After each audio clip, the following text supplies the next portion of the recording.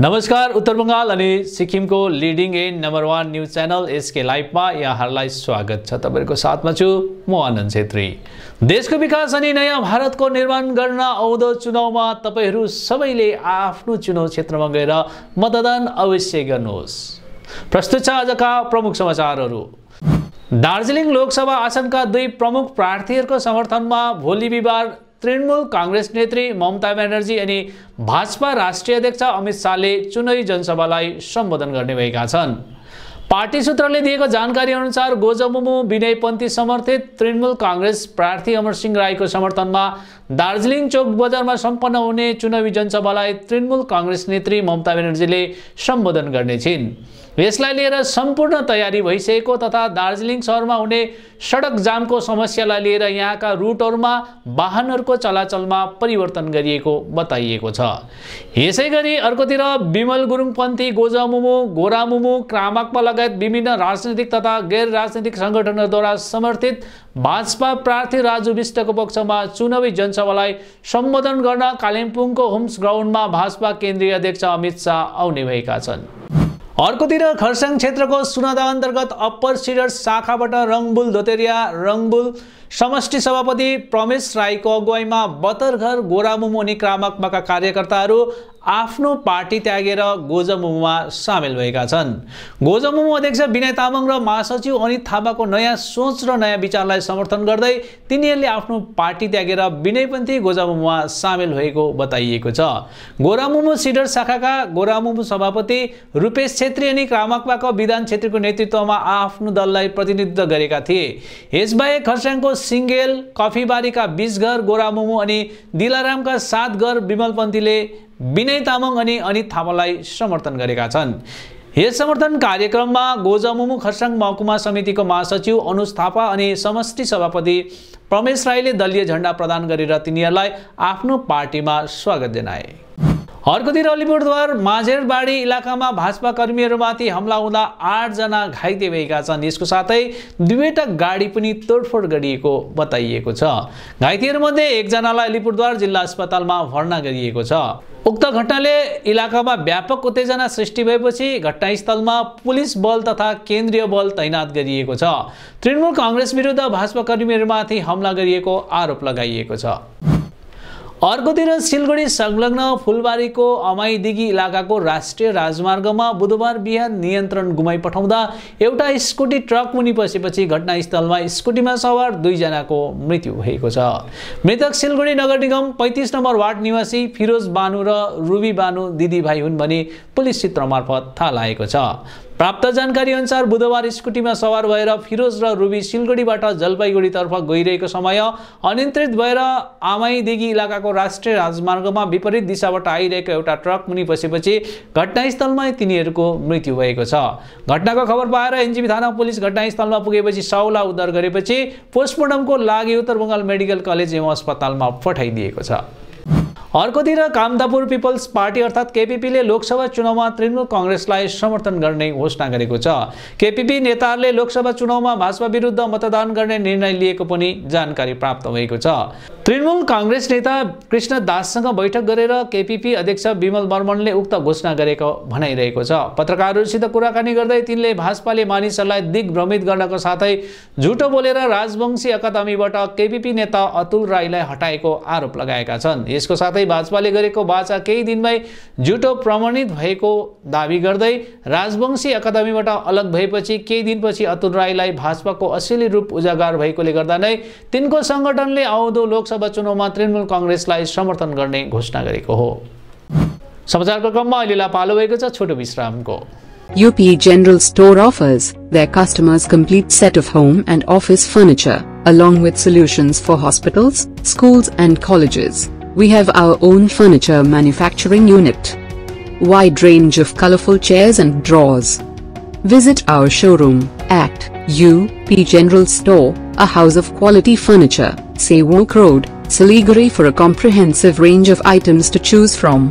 Contact 8637369300. देश को विकास अनि नयाँ भारत को निर्माण गर्न आउँदो चुनावमा तपाईहरु सबैले अवश्य भोट हाल्नुहोस्।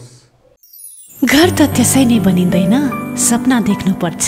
सपना जुन चाहिँ रङहरूमा देखिन्छ, रङ जुन चाहिँ दिवारमा खेल्छ। कदमको हर आहटमा खुसी देखिन्छ, उम्मेदमा हित सालै साल सपनाको घर बनिन्छ। सुन्दर दिवारमा स्वर्ग जुन आफ्नो बस्यो, धरतीदेखि आकाशसम्म रंग हो PIS को। PIS Pashupati Infra and Suppliers, exclusive store for premium flooring and wall texture. Create your own world in your way. PIS, The Planet Mall, 2nd floor near Cosmos Mall, opposite North City, Sivak Road, Siliguri. For inquiry, call 9733341141. के तपाई काखी र खुट्टा गन्हाउने समस्याले पीडित हुनुहुन्छ? प्रस्तुत छ फ्रेडोरा, पुरुष र महिलाको निम्ति एउटा 100% आयुर्वेदिक उत्पादन। शरीरको दुर्गन्धबाट सम्पूर्ण मुक्ति अनुभव गर्नुहोस्। फ्रेडोरा, जसलाई ज्वालामुखीय पृथ्वीबाट जडीबुट्टी र खनिजहरूद्वारा तयार गरिएको छ।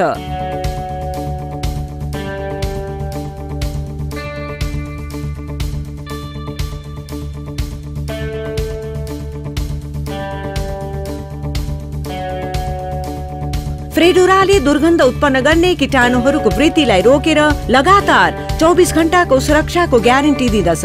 दुर्गन्ध मुक्त जीवनको निम्ति हाम्रो 7 दिने मनी ब्याग च्यालेन्ज स्वीकार गर्नुहोस्। फ्रेडोरा अब तपाईको नजिकैको पसलहरूमा उपलब्ध छन्। अझ धेरै जानकारीको निम्ति लगअन गर्नुहोस् fredora.co.in। From sales to services, a one-stop shop for all your technology needs.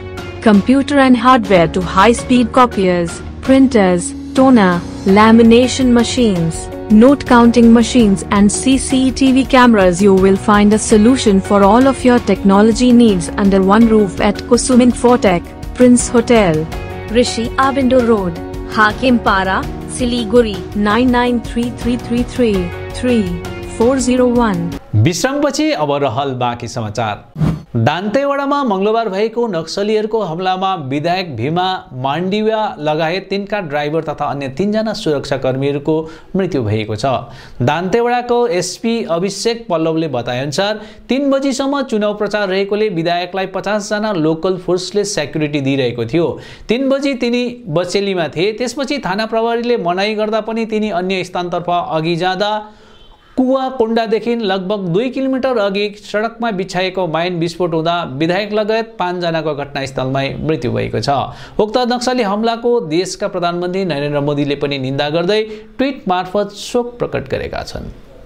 अर्कोतिर सांगठनिक चर्चासँगै लोकसभा चुनावबारे निर्णय लिन तामाङ युथ एसोसिएसन चुङथुङको सभा खण्ड उपसभापति फिरोज तामाङ साथै खण्ड समितिको पूर्व संयोजक सुखबहादुर तामाङको विशेष उपस्थितिमा सम्पन्न भयो। सभामा आउँदो लोकसभा चुनावमा तृणमूल प्रार्थी अमरसिंह राईलाई भारी मतले विजयी तुल्याउने सबैले कम्मर कसेको सभामा सम्बोधन गर्दै वक्ताहरूले बताए। अर्कोतिर रायगंज लोकसभा आसनका तृणमूल कांग्रेस उम्मेद्वार कन्हैयालाल अग्रवालले उत्तर दिनाजपुर जिल्लाका कालियागंज नगरपालिकाका विभिन्न वार्डहरूमा बुधबार आफ्नो समर्थकहरूको साथमा चुनाव प्रचार गरे। तिनले सर्वप्रथम कालियागंजको ऐतिहासिक महेन्द्रगंजको नाट मन्दिरमा पूजा अर्चना गरेपछि चुनाव प्रचार आरम्भ गरेका थिए। रायगंज लोकसभा आसनमा तिनको कुनै प्रतिद्वन्दी नरहेको बताउँदै तिनको जित निश्चित रहेको बताए। यसको साथै तिनी उक्त क्षेत्रको भूमिपुत्र पनि हुन् भनी थाहा लागेको छ। अर्कोतिर गोर्खा जनमुक्ति मोर्चा रेलिङ कैजेले समष्टि अन्तर्गत झेपी सुम्बुक शाखा अन्तर्गत अप्पर रमिते तथा भुजेल गाउँका चुनावी सभा सम्पन्न भयो। सभामा लोकसभा चुनावमा पहाडको विकासको निम्ति तृणमूल प्रार्थी अमरसिंह राईलाई विपुल मतले विजयी बनाउने गोजमुमु केन्द्रीय उपसभापति सतीश पोखरेलले सबैसँग आह्वान गरेका छन्। यसको साथै समष्टि सचिव मिलन छेत्री, युवा मोर्चा सभापति देवेन्द्र तामाङले पनि आफ्नो वक्तव्यमा तृणमूल प्रार्थीलाई मतदान दिएर विजयी बनाउने सबैसँग आह्वान गरे। कालचिनीदेखि हाँसीमारासम्म चल्ने अटोवालाहरूले यात्रीहरूसित मनमानी भाडा वसुल्ने गरेको यात्रीहरूले गुनासो पुगेका छन्। कालचिनीदेखि हाँसीमारासम्म जाने यात्रीहरूसित अटो चालकहरूले घरि 15 त घरि 20-25 रुपियाँ समेत वसुल गरेको यात्रीहरूले गुनासो पुगेका छन्। हाल चुनावको मुखैमा वाहनहरू कम मात्रामा गुड्ने भएकोले अटोहरूले यसरी मनमानी भाडा वसुलेको साथै किराया चार्टको विपरीत कतिपय अटोवालाहरूले यस्तो गरिरहेको यात्रीहरूको आरोप रहेको छ। भाडा आवश्यकताभन्दा अधिक लिएको विरोध गर्दा अटो चालकले दुर्व्यवहार गरेको पनि यात्रुहरूले गुनासो पोखेका छन्। हवस् त दर्शकवृन्द, अहिलेलाई भने यति नै। अन्य समाचारहरू लिएर फेरि म हाजिर हुने नै छौँ। तबसम्मको लागि बिदा दिनुहोस् अनि हेर्दै गर्नुहोस् एसके लाइभ, तपाईँको समय, तपाईँको समाचार।